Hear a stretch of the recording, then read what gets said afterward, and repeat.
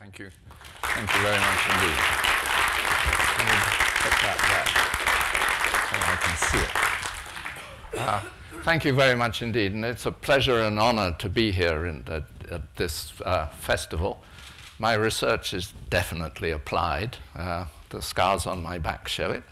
What I wanted to, and it's also a delight to be in such nicely named buildings as a scientist. You could find your way around easily. What I wanted to talk about was not energy so much, but the interaction of companies in different countries and regimes and their role in development and contribution to development, particularly the resource industries, oil and gas and mining, in which I've spent most of my life.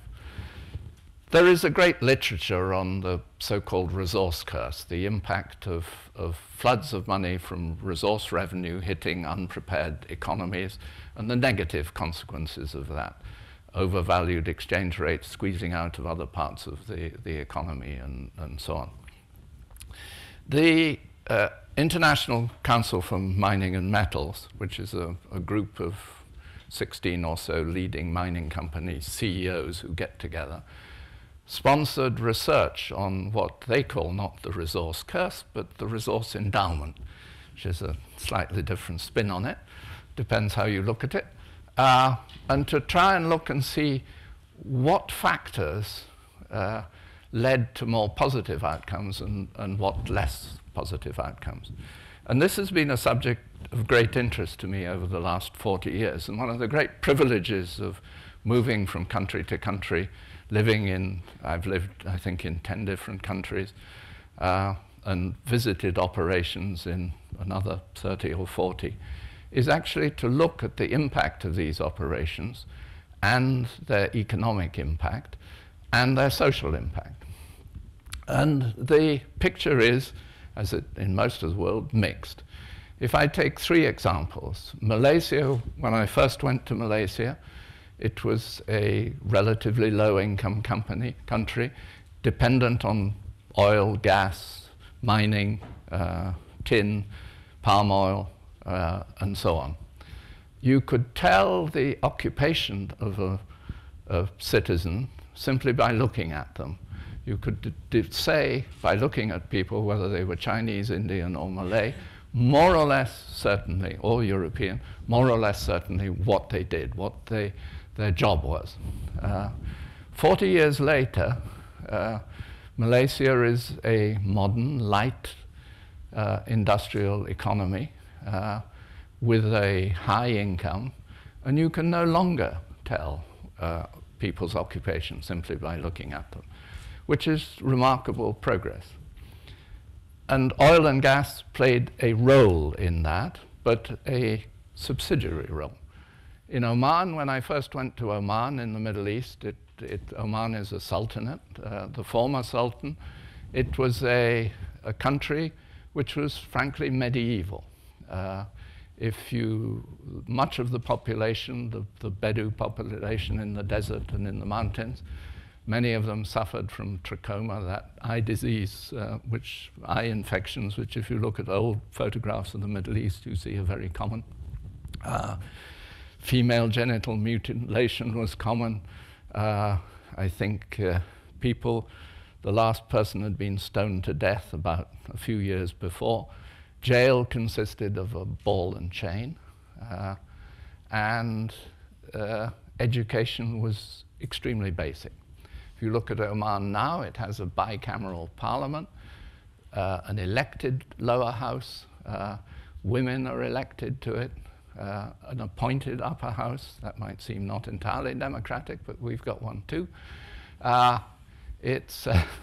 Which engages us in discussions sometimes. And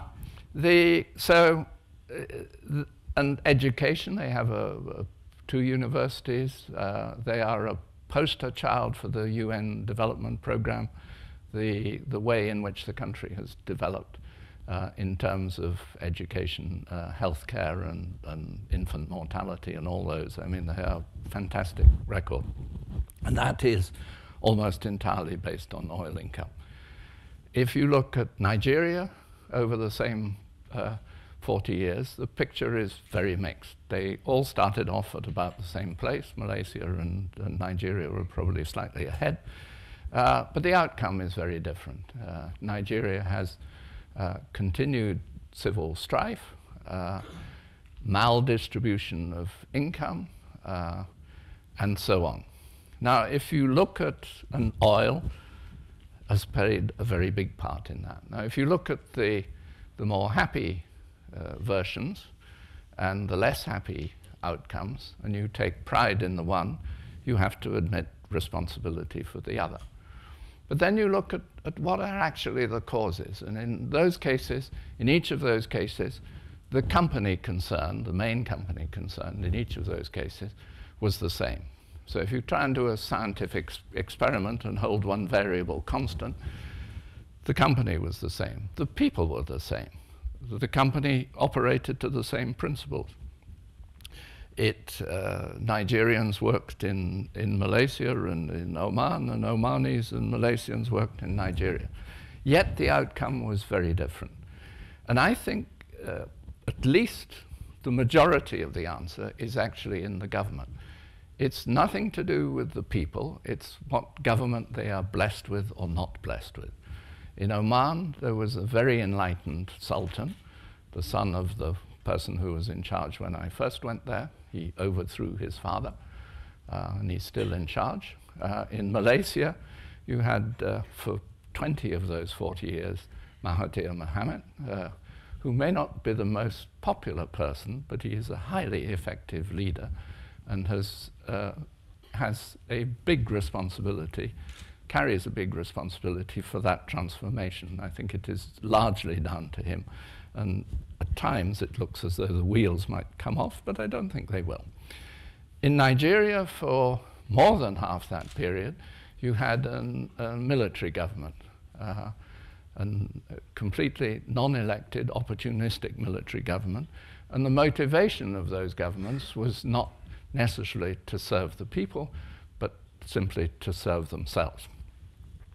So if you look at that process, when I look at it, and I used to think 25 or 30 years ago that if a company operated in a country and did it to reasonable standards, international standards, didn't bribe people, had reasonable staff development programs, community programs, paid its taxes in the country where they were earned, if the government then took that money and misspent it, that was not the responsibility of the company. I'm still not sure about where the responsibility lies, but I certainly know where the problems lie, because if you operate in a country where which becomes dysfunctional, your business is dysfunctional, and it's no good saying, when people say, what happened to all that revenue, it's no good saying, we paid the taxes, because if you can't see the effect of the taxes, it's a hopeless argument. You'll never win it. So what to do? When I joined Shell, I joined it at a time as a student where the world was still well aware of United Fruit in Central America, ITT in Africa. And the driving force was to say, large companies should stay out of politics and not try and run countries. And I still believe that strongly. I also believe they shouldn't make political contributions. But opinions on that vary depending where you are and which side of the Atlantic you're on. So action by a single company, I think, is still misplaced. Sorry, very small watch. Is I think still misplaced. Even if you do action in groups of companies, inevitably, human nature being what it is, you're going to bend the system in the general interest of business. So is there any solution to this? I think one of the most encouraging things in the last 15 or 20 years has actually been the development of alliances between business, civil society, labor unions, particularly to address specific problems. Many of these have been single issue concerns. They started in trade, partly through consumer pressure and consumer interest, with strong civil society, NGO push, where enlightened companies, constructive companies, sat down and said, what should we do about forestry? So out of that comes a sustainable a Forest Stewardship Council, or something like Unilever and WWF working on sustainable fisheries. So these are alliances of companies and civil society specifically aimed at single issues. And they have actually had real impact. And if you look at other areas, you can talk about the Voluntary Principles for Security and Human Rights, which was developed by the human rights civil society movement, governments, the UK government and the State Department in the US, and major mining and oil companies to address a problem of security. You need security, but how do you do it in a proper way? The anti-corruption movements, starting with Soros and Global Witness, Publish What You Pay, and moving then into a wider corruption movement to which most of the extractive companies sign up to, and that which involves developing countries. It actually involves some non-developing countries such as Norway,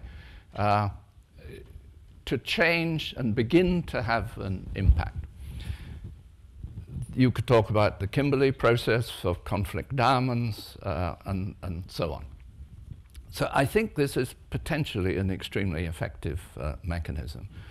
The biggest one of these organizations is actually the United Nations Global Compact, where in 1999, I think, originally, but launched in 2000, the former Secretary General Kofi Annan challenged companies to commit to embed in their day-to-day operations the major conventions of the United Nations, expressed in the form of originally 9 principles, subsequently 10 principles when corruption was added.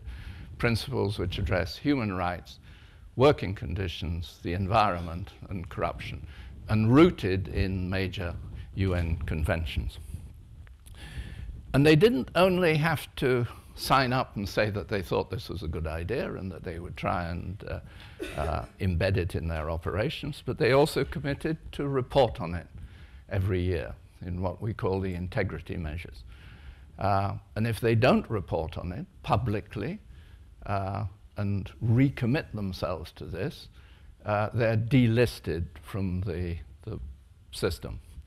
So we have 7,000 companies right around the world, large companies, small companies, who are reporting. We have actually delisted over 3,000 companies for inactivity, because you cannot afford to have people who simply sign up and say we'll do it and then produce absolutely no sign that they're doing anything about it. It's not to say that the 7,000 are perfect. They're far from perfect, but they are progressing. A very important aspect of this global compact are its local networks. And it's my belief that this is probably one of the most effective mechanisms. If you want, for example, to look at human rights issues, they are best looked at on a country-by-country basis with companies, both international companies, national companies, big companies, small companies, and civil society, and labor organizations as well.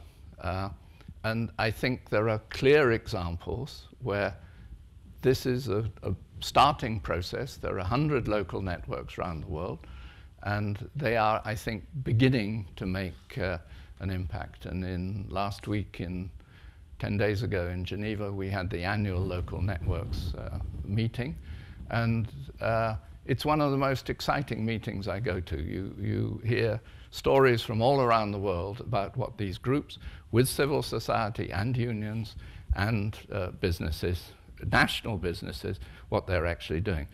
There are networks in China. There are networks in, well, as I said, in 100 countries. The Chinese local network, 10 days ago, no, 2 weeks ago, had a meeting with its companies specifically to discuss human rights. And that's a delicate issue in China. And as the person who was reporting it to the board in New York said, a few years ago, we could not have done it because the term human rights is just too political. But now we can actually talk about it. And the Chinese government supports the Global Compact and actually makes a token contribution towards it. So this is a growing system, I think, and one which I think shows a potential way forward. If you look at how this might apply, it's very difficult sometimes. People find it difficult to think of responsible business, and it's extremely important to make sure that business is operating responsibly. But if it's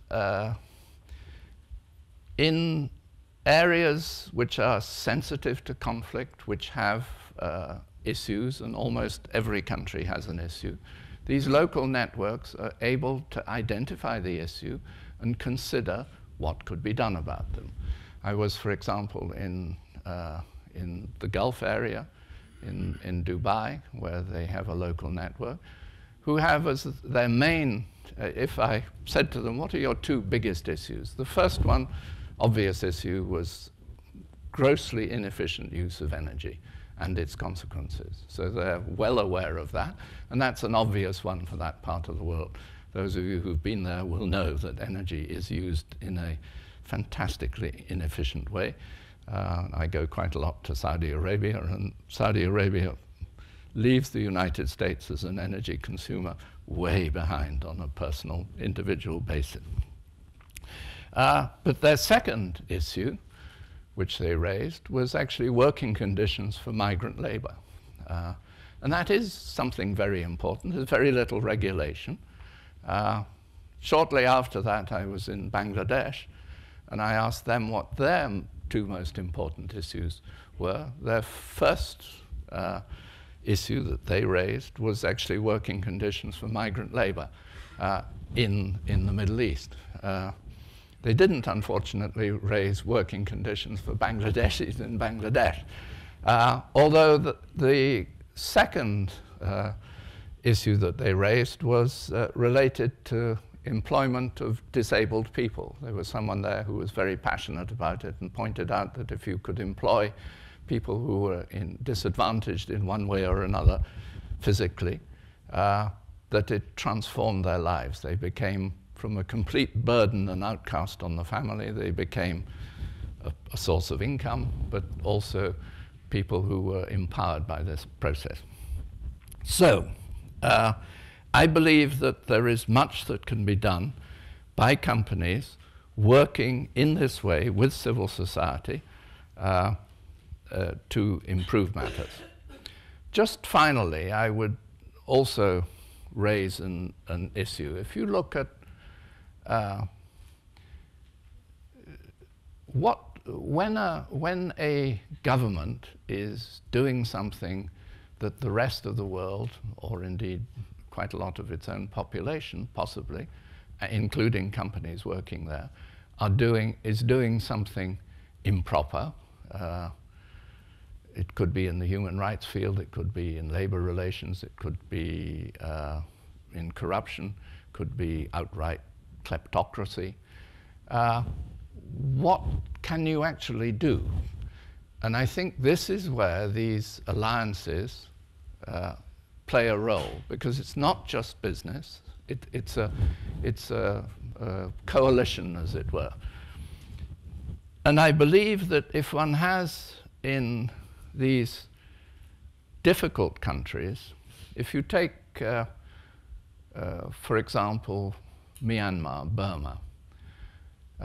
Over the years, or Sudan, over the years there has actually been a shift. In Sudan, Talisman, who were working there, were by their shareholders and by human rights organizations, and to some extent by the Canadian government, encouraged to divest their operations, which they did. The operations were taken over by various other countries, including the Chinese state oil company, CNPC, the Malaysian state oil company, and the Indian state oil company. And some years later, I was in a human rights meeting in Geneva, where a representative of Talisman asked the assembled company whether anyone had done any work to see whether the withdrawal of Talisman had improved the situation or not. He said he wasn't expressing an opinion, but he'd like to know whether any work had been done. And the answer was no, it hadn't been done. Informally, the answer I got was that it certainly hadn't improved the situation. And I think that has led to a change in attitude, a realization that actually having a company, and I think Talisman was a very responsible company, they were not perfect, they had some unpleasant security incidents involving the government security before the voluntary principles on security and human rights, which might have saved them and us in Shell quite some trouble. They had, the situation really had not improved, but I think the general attitude in the world has changed, and there is now much more support. So Total in Burma, although there was a lot of opposition, in fact, at the time of the typhoon and so on, there was considerable support, I think, for Total remaining there. And there you see a split in the world's approach. We in the West said Burma is a nasty place, we will put sanctions on it, we will prevent any interaction. The Eastern countries in ASEAN said we will tell Burma when we think that we don't agree with them, but we will keep trading and doing business. If you look at the change that happened in Burma, I do not believe it happened due to sanctions. I believe it happened partly due to the continued dialogue between the other ASEAN countries and Burma. I believe personally, and this is extremely difficult to prove, that had we had another approach to Iran, and not for the last 20 years or so had Iran under sanctions, largely from the United States, but also supported by others, I think had we had an open trade system, and I did a lot of work with the Iranians, and every time we were stopped by sanctions, the technocrats and the more rational end lost ground, and the wild fellows gained ground, because they said, you see, you can't trust these guys. It's impossible to prove, but it's my belief that if we had a different approach, we would have had now a less unpleasant regime in Iran. As I say, I can't prove it. I also believe, and this may be even more contentious, that had we not done exactly the same thing in Syria, whose present regime is clearly appalling and should be removed, although nobody is willing to remove it, had we had a different approach to Syria, we would have had a different outcome. The private sector, the economic sector, would not have been purely concentrated in the hands of the government and the friends of the government, as it is in Iran and as it is in Syria, but it would have been more widely spread, and there would have been more rational voices with some economic power arguing for change. Not to say that you would get rapid change, not to say that you would eliminate abuses immediately, but I think you would get change. So, with that, I think I'd like to stop and leave it to you.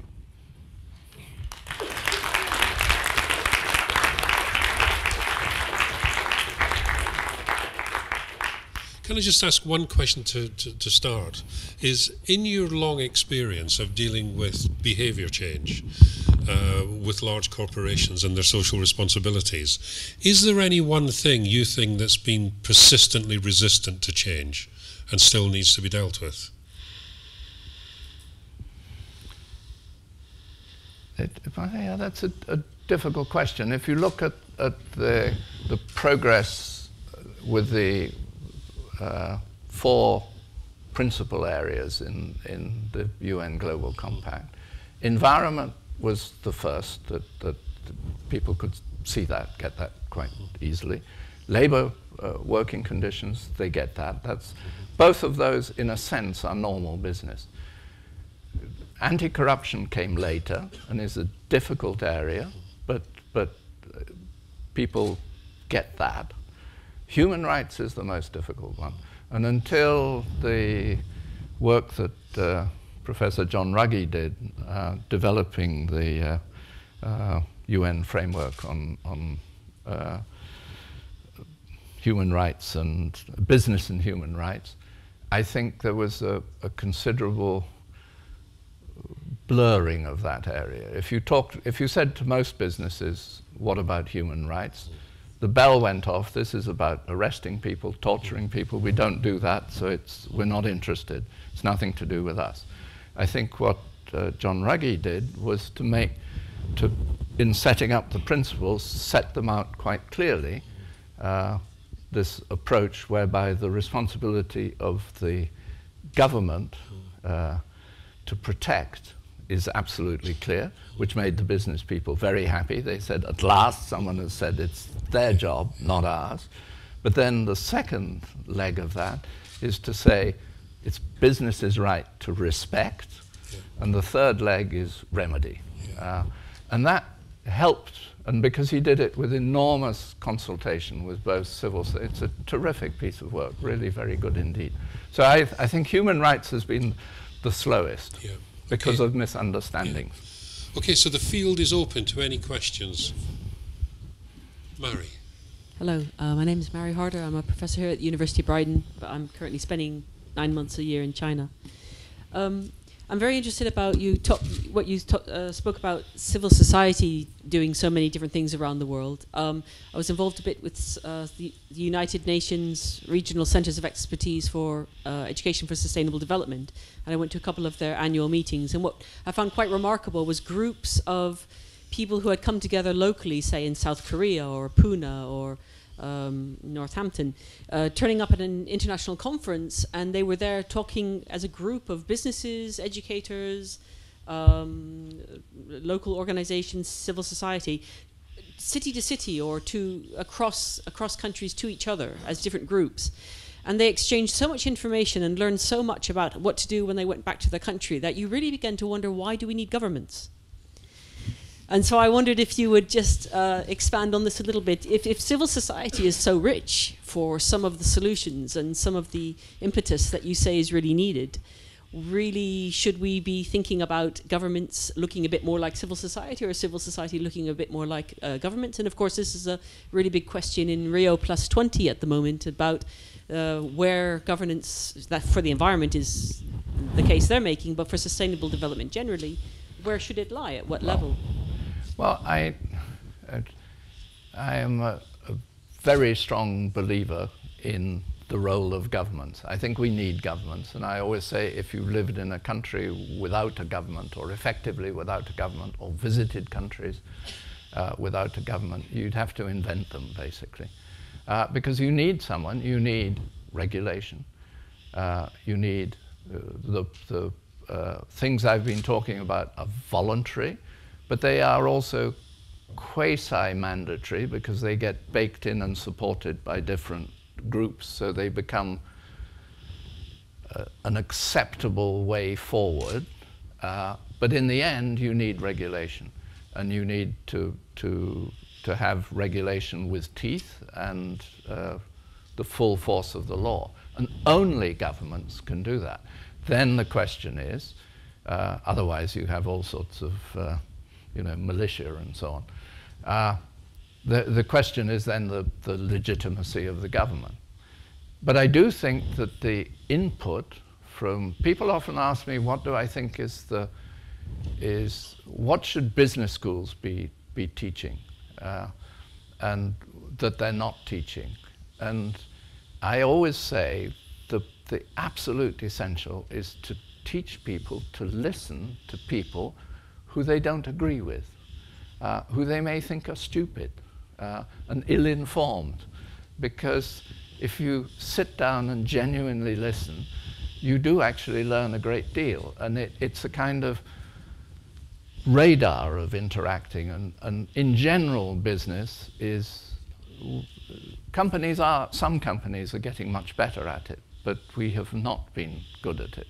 And I personally learnt it through quite bitter lessons in the 90s, the importance of actually listening and engaging to people. And in Shell, we took that up as a kind of policy. I was in Sudan talking to the boss of the Chinese state company with Judy, my wife, and he was incensed because he said, they're complaining about the quality of our water, the emitted water.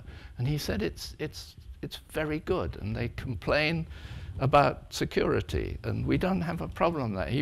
He said, I mean, he was feeling thoroughly misunderstood and very frustrated.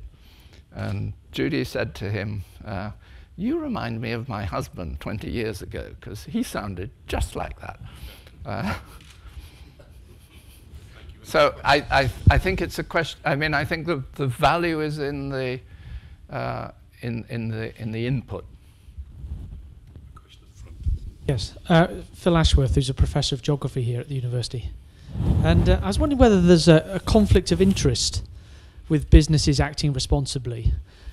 Basically, they are responsible to their shareholders, and businesses' job, you could argue, is about maximising profits.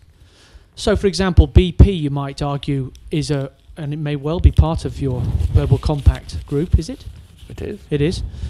Yet they very aggressively beat down the settlement for the Gulf oil spill, and very successfully, saving millions of dollars for their shareholders.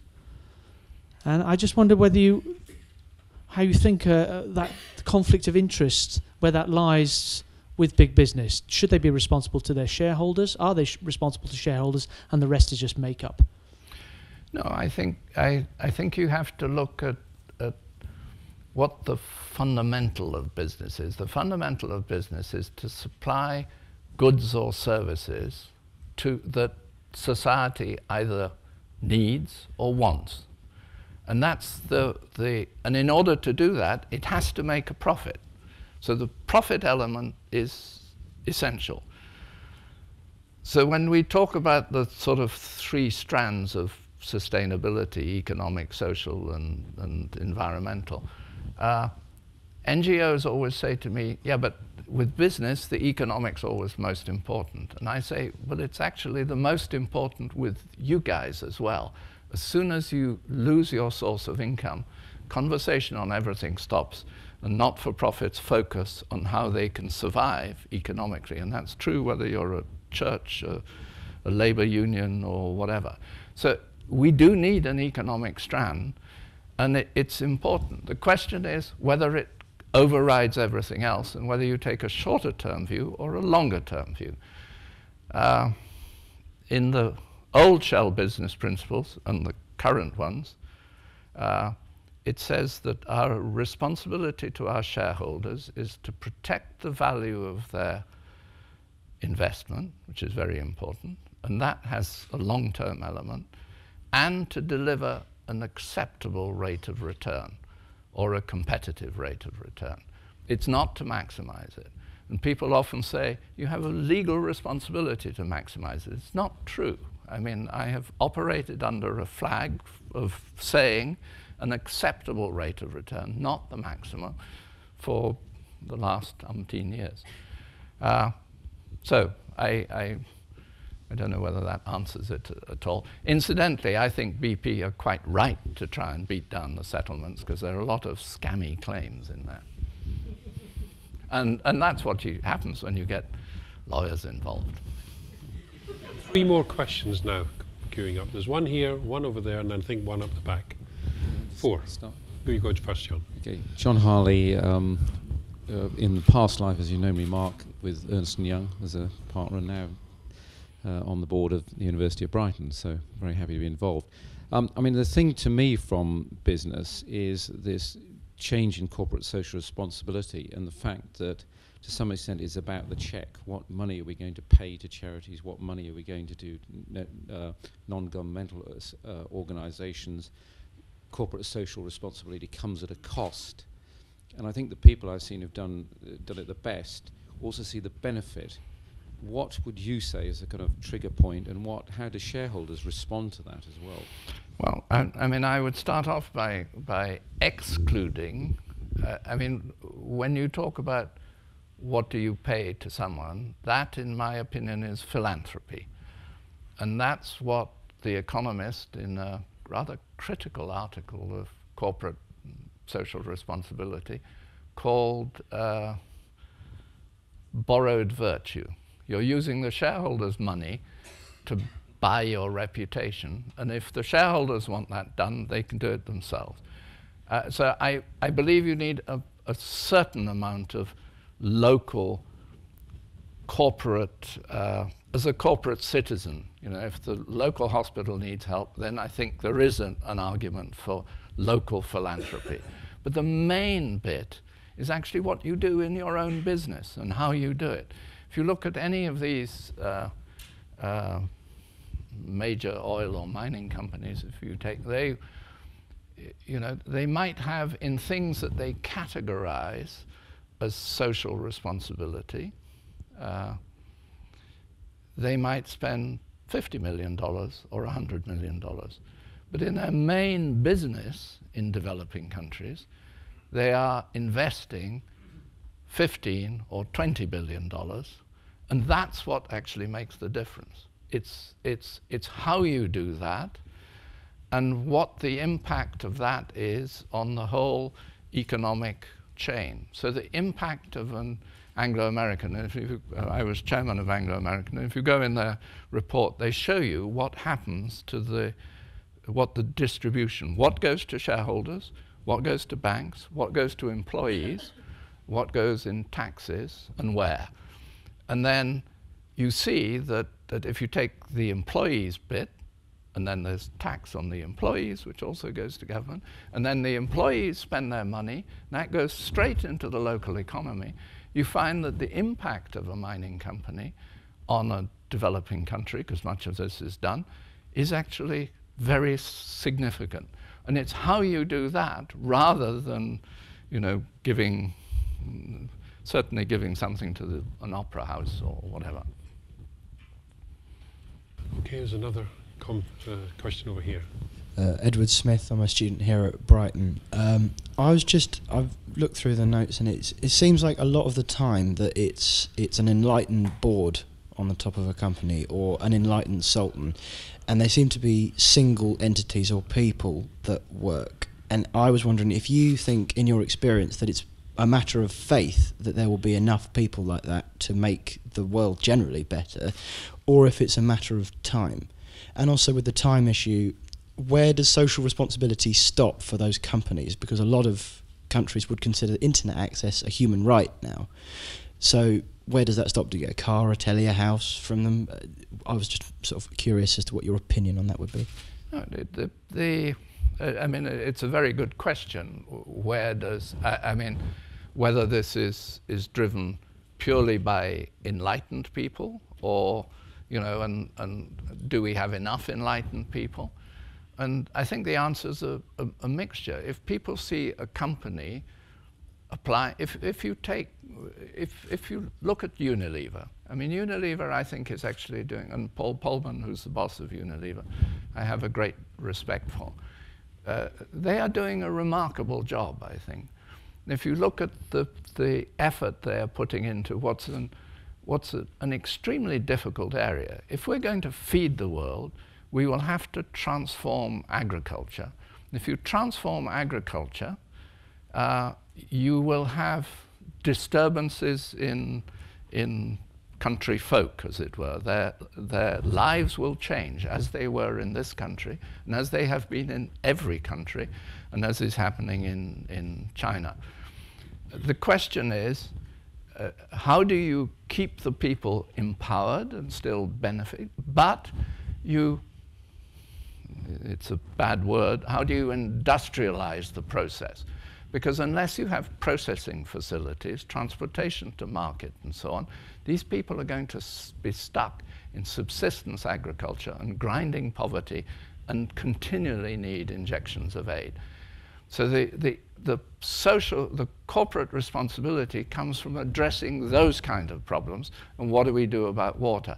I would say leave the internet access. I leave the internet access to individual people's having enough money to decide what they want to, and to those companies who are actually, whose main business it is, the IT companies. Because it's only any good working in responsibility in areas which you actually know something about and which touches your business. And this can go quite far. It goes into health, it can go into education, but it's education. Why are you interested in education? Because you need educated scientific people to work in the... So in a recent survey in the Global Compact, surprisingly, education in its widest form was one of the major concerns of business. Now, if I can guess that what they were really talking about was having the people educated in the areas that they really need, and they're very worried about it because they think that we're going to have lots of folk from India and China and no scientists and engineers, or inadequate quantities of scientists and engineers in this country, the rest of Europe and in the United States. But you do need, you need leadership at the top, but you also need, nationally, legislation, because there will always be people who don't want to do it and who free ride. And every country, you know, even in the United States where they hate regulation, you say, have you got building regulations? They say, yes, of course. Why do you have building regulation? Stop cowboy builders, you know. I mean, the cowboy builders don't just happen in funny countries. They exist everywhere. Okay, we have two more questions. There's one up here on the left, and then Alan in the middle. All right, thank you very much. My name is Suraj Din. I'm from the business school here in Brighton. My question is based on your presentation. I am from Nigeria, luckily. And one of the I think the major problem we have in Nigeria is corruption. And ever since I was born, I've been hearing, and I stick here till today, that Nigeria is a developing country. Up to now, it's still developing, and it's yet to develop, which is due to corruption. Now, my question is, what is the United Nations doing to address this corruption by the government? One. Then secondly, looking at the corruption rate in the country, the multinational companies or the non-governmental organizations, now because of the corruption rate, it has so spread to the extent that majority of them are now corrupt. Now the social responsibilities that should be done or that should be effectively carried out on the society is not being done. All they do is just to buy their way by bribery. And as a result, nothing is done in the country. So what is the United Nations or the civil society doing to address this particular problem? Well, I think you're right about the fact that corruption is a major problem. It's fueled at the moment by bunkering, as you know. I mean, if at the ministry, bunkering is theft of oil from pipelines into barges and into tankers and into the Rotterdam market. At the estimate of the finance minister, I think, estimated it's 400,000 barrels a day. Shell reckons it's 150 plus. But if you take that and assume heavy discount, I mean, this is billions of dollars a year. Why can't you stop it? Why can you not stop it? You know, these barges go offshore, they could be stopped by the Navy. There are clearly forces at work preventing it being stopped. You say that I mean, I would argue as to whether all the companies are corrupt. In all my time in Nigeria, we did not pay bribes to anyone. We would have the work held up. We went to enormous efforts to not pay bribes. But nonetheless, it's endemic in the country. I think a really encouraging thing is the issue I mentioned, or the organization I mentioned, which is the Extractive Industries Transparency Initiative. And this requires, it originated with civil society, Global Witness and Soros, as Publish What You Pay. The idea being that if the oil extractive companies published what they paid to the government, at least people would know what was going there. I always said to them, this is step 1A. The Extractive Industries Transparency Initiative was set up with a system whereby if a country signs up to the Extractive Industries Transparency Initiative, and there are now 30-something of them, including Nigeria, all the payments from extractive companies to government at whatever level are audited, and the receipt by those payments by the government are audited independently, and the two are matched to make sure there's no leakage. A very important part of the process, and this is a bit addresses the question of the role of civil society, is that as part of the accession process to become a complying country, you have to establish an independent panel of civil society, some business people, to oversee the process and call foul if it goes wrong. The very act of, in many countries, if you take Kazakhstan or somewhere like that, again, issues of corruption, of being able to establish and make sure that this independent panel can genuinely function, can genuinely criticize the government and the president without consequences, is already, never mind the corruption, a huge step forward, and which is the input of civil society. The worry then is, and that's why Norway subscribed to it, because Norway said, we don't think we actually need the Extractive Industries Transparency Initiative because we have democratic oversight of the process, what happens to the oil funds in Norway. But they said, we're going to do it because we want to see how this civil society supervision can be meshed onto what we regard as a proper democracy and not somehow be considered as an alternative form or light democracy. So in other words, that you don't suddenly begin to think that civil society and multi-stakeholder panels replace government, because they don't. So I think, I mean, the picture is mixed in Nigeria. I think there are people trying extremely hard to do something about it.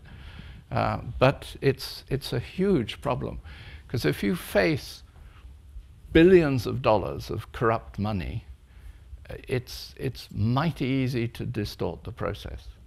I watched the process some years ago in Brazil, where the government was genuinely trying to shut down an operation which the major oil companies considered cost the government $2 billion a year in revenue. And it took something like 2 or 3 years.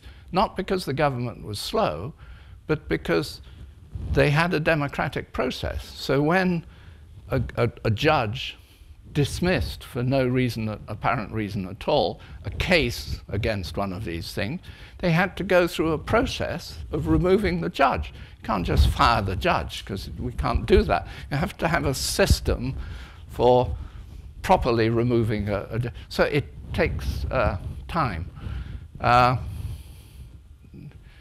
I'm not unoptimistic about Nigeria. I would be more optimistic if a proper solution could be found to this bunkering issue.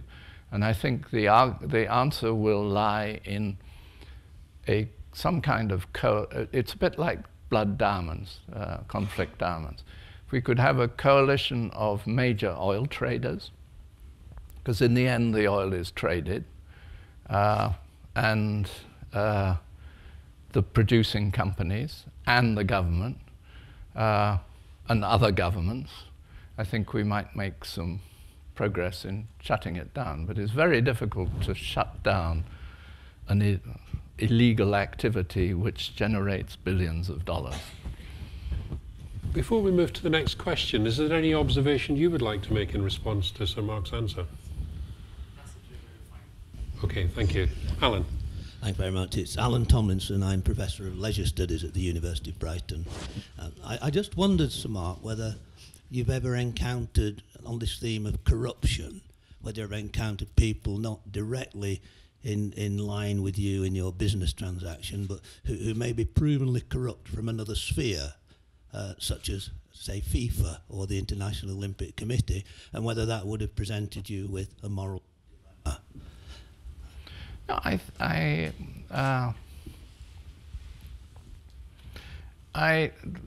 I often say that I've kept a list of people I have met in my business dealings or come across, perhaps not actually met them, but been very well aware of their activity, who I think should be in jail.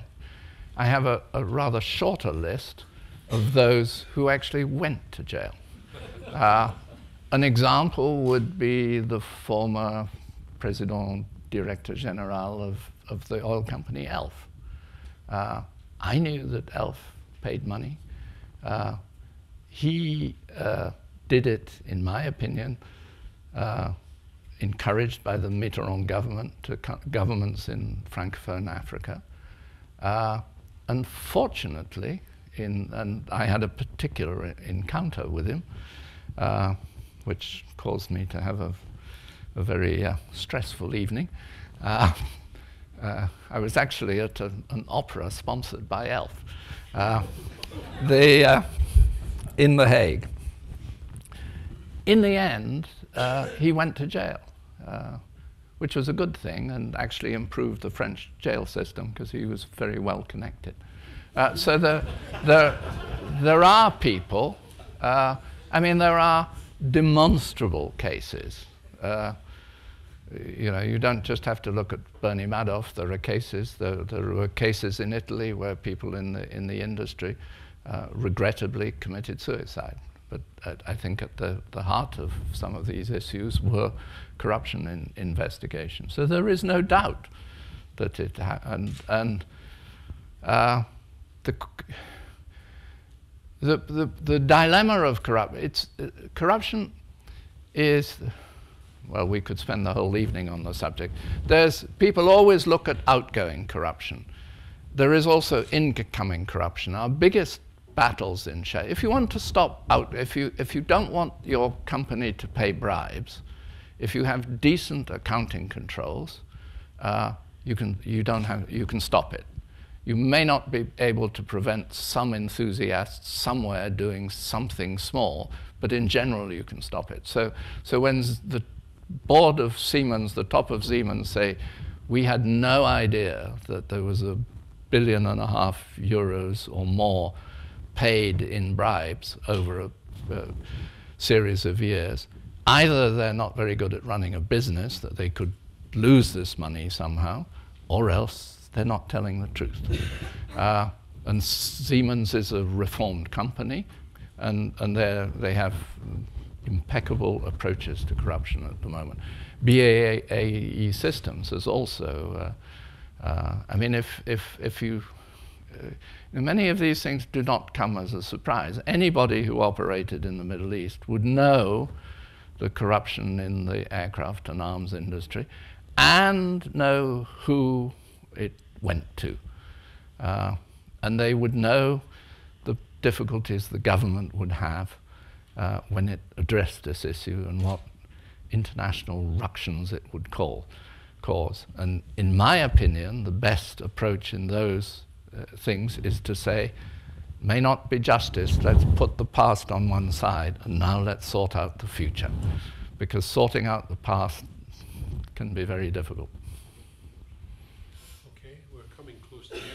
if you're still willing, there's two more I'm questions. happy, There's one here, and then in the row behind.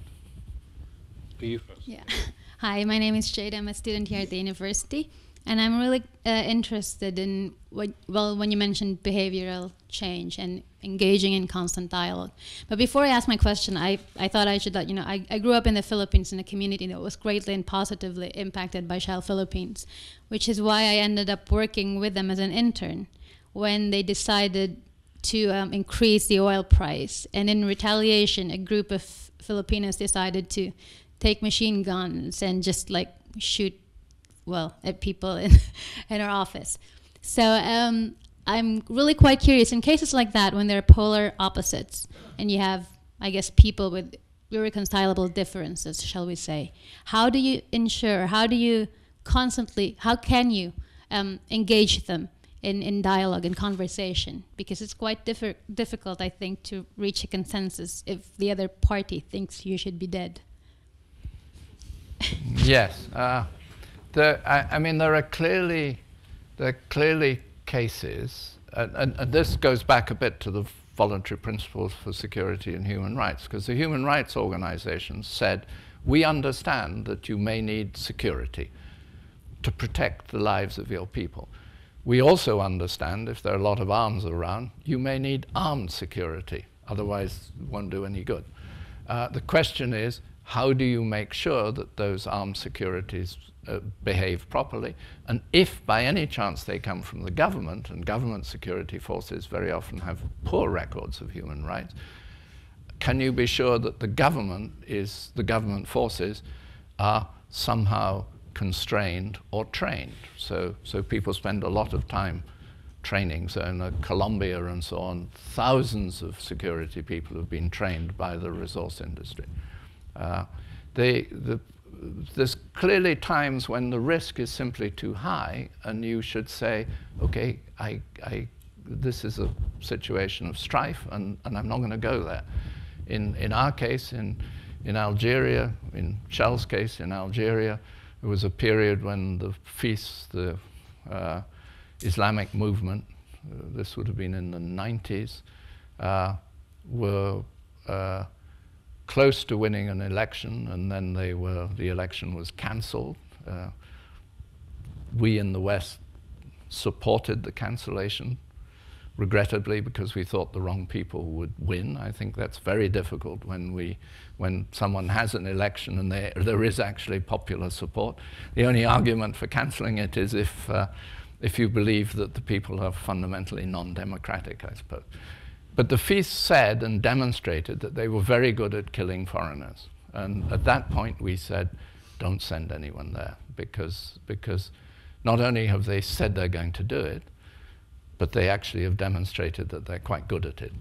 And I think it would be very difficult from a human and conscious point of view to send someone there, even if they said they were happy to go. So there are clearly kind of red lines. But very often, if you sit down and talk to people, and that again is where if you can have a trusted interlocutor, somebody who actually can talk to them, and who is also trusted by the company and can bring the parties together, surprisingly, sometimes you can make progress. But as we see in international negotiations, not always. Which is, I go back to my point, I believe in business engagement. One of the things about business is that there is a kind of common language. I mean, if you talk to Iranian business people and American business people, they actually speak more or less the same language. They may be completely different cultural backgrounds, but they understand what's needed. And I think that helps to build bridges. Unfortunately, not everyone agrees. I was just quite interested to know, my name's Raphael, I'm a student here. I was quite interested to know what you thought about the comments made by the CEO of Nestle, who commented that he didn't believe, no, it wasn't that he didn't believe, he didn't consider that water was a human right, a basic human right. I can't help but consider some strange parallels about getting people clean water and our ability to deliver oil, exponentially, really. I wondered what you thought. I didn't hear the do you know who it was? No, yes. The previous one was someone called Brabak Lamat, and I actually had quite a respect for him, but he did say some fairly slightly controversial things. Nestle do a great deal of work on water, so it may, I don't know, I wonder how he... No, who knows? I think it hinges around probably, and I'm guessing, not having seen what he said, I would guess it hinges around this question of what is a human right? And it's a bit the question we had on access to the internet, being nearly a human right. Now, clearly you have to stop at some point, and if you say it's a human right, whose responsibility is it to develop, to deliver the right, as it were? So it may have been, I don't know, not have... Don't you think that the profit motive undermines that kind of development? Otherwise, everybody would have free, clean drinking water. Well, actually, I think in many cases, one of the great tragedies of the water industry was when there were ill-managed privatization. So the investment needed in water, which is not available from governments, which can be made by private companies, but they do need a profit. But you can, through regulation, control and specify that there has to be access, where the access is. One of the tragedies is that the halting of this process means that smaller private sector, you get water distribution in carts and sale of water at astronomical prices, which is, in my opinion, unacceptable. So I don't accept that the profit motive prevents the proper distribution of goods in regulated industries. The example oft quoted is, would you rather fly on British Airways or Aeroflot? You can run a perfectly good commercial organization without cutting corners on maintenance, because it would destroy the airline if they have crashes due to... But then I think that a lot of legislation has been used inappropriately, specifically in America, where recently there's been a judgment to prevent people who've been damaged by companies on foreign soil making claims for human rights in America. No, absolutely, there was, and the company concerned was Shell. Okay. and that's the alien. No, and the reason. I really didn't know it was Shell. No, but the reason the Supreme Court of the United States kicked it out was they said there has been. I have to be very cautious about trying to quote the Supreme Court, but they said that none of the people involved have any connection with the United States, with the operation, which was an operation in Nigeria.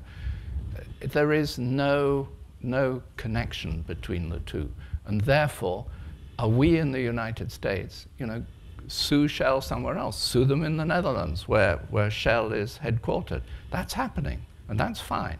And Shell was sued in the United Nations and won the case.